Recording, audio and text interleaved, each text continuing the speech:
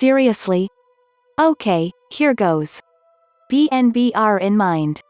There is no symptom which determines that PWBPD tend to interrupt others when others are talking, you only needed to use one, other. Woman shrugging, medium light skin tone.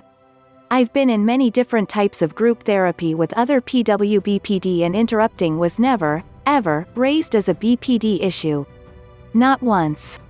Remove the BPD from a PWBPD who tends to interrupt others when others are talking, and you will have an NT who tends to interrupt others when others are talking.